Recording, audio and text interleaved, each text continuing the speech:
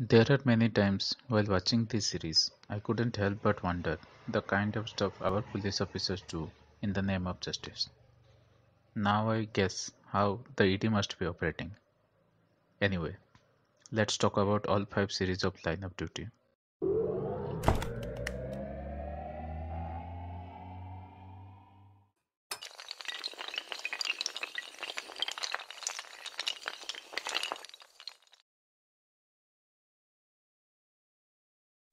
Officer of the Year, Detective Chief Inspector Anthony Gates. DCI Gates is the best detective in this city. Daddy! Whoa! DCI Gates appears to be an exemplary officer. Appears to be. He got where he is because he had to be twice as good as the next bloke. What? So what are you saying? To be corrupt, he's got to be twice as bad? He's a good man. You remember that. Nobody plays me. I'll push him from the outside, you push from the inside. It'll crack. You take a shot at the king.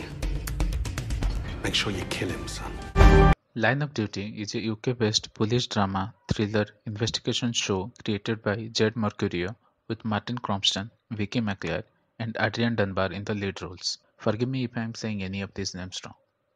These guys are in the SC-12, the anti-corruption unit of the police. They are the guys who investigate the characters of a suspicious police officer and see if the police officer is corrupt. If they find something to be suspicious, they bring the accuser in for questioning and make a case if they get confirmation of any foul play. The first series was primarily about how this SC-12 team formed and how they operate. It's the second series, however, which kills people, which ultimately enhances the experience. I've almost forgot to mention, it's a very short series. Each season has only 6 episodes, except for the first one, which has only 5 episodes. That was also one reason for which it felt like Bam Bam Bam, unlike some other shows where you beg it to over or feel the drag in the story.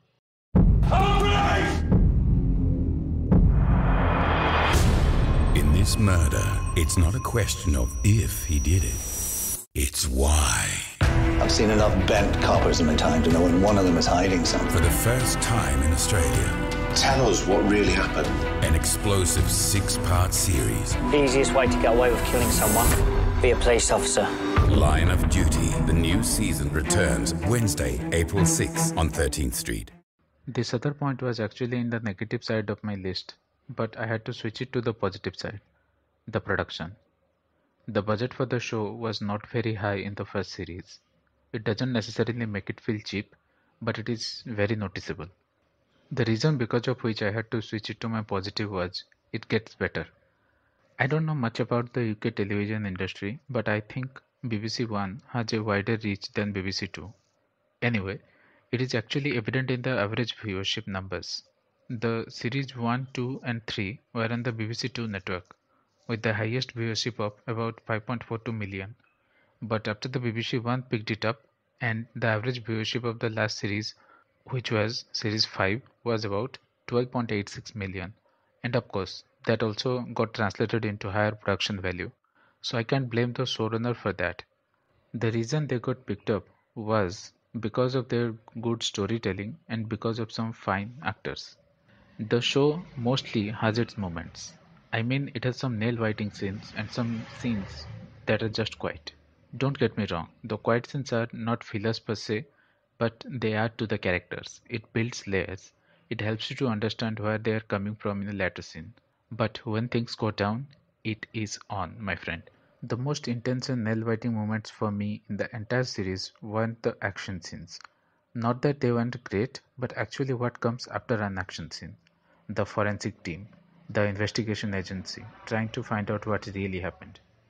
Some of my best moments in the show were these interview scenes which reminded me of Mindhunter.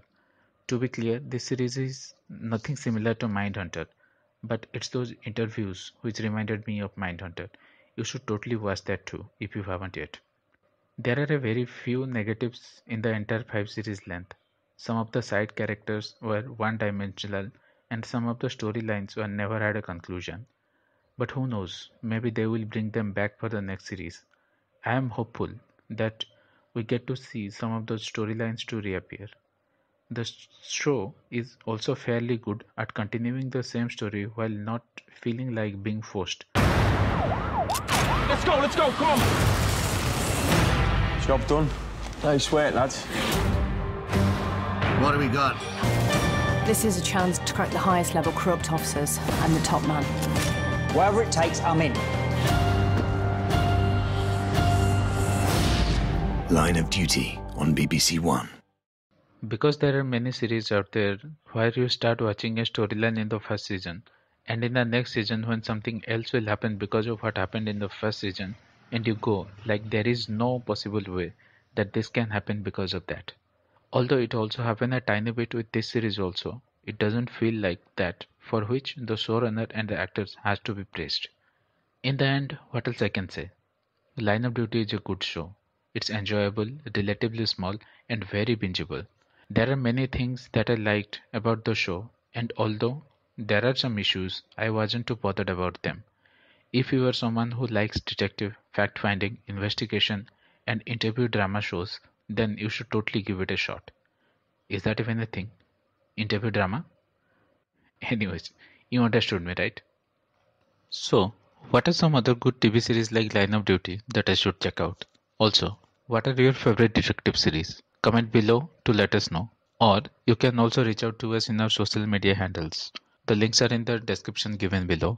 Thank you so much for watching this video, and we'll see you guys in the next one.